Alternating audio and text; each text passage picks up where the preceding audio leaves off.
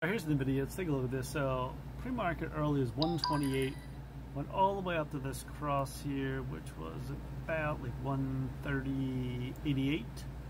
Nice move up, came back down a little short, 130, double top right here and here after the open. Then we go all the way down, 129, 125, nice little bounce here.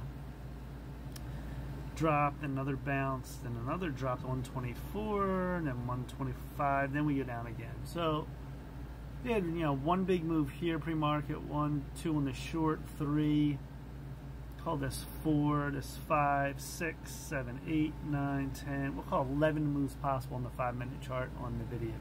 So this was down 3% today as the NASDAQ really struggled.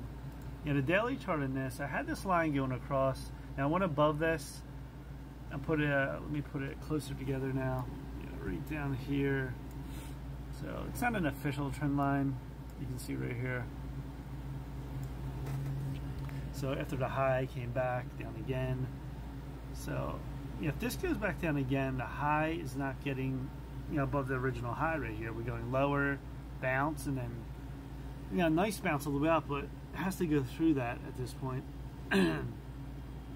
So look at the move here, stochastics low to high. Look how high stochastics were, 99.20. Now my chart here, goes 100, 0 to 100. You can actually go higher than that. I think it's possible. But we'll see how far this goes. This might drop to the EMA's 120. Weekly, crossover, the cross showing here. Here is the monthly. And the monthly had this move here, 96.17. And that was on February 29, 2024. Look how we're going down ever so on stochastic. Something is up here in this market.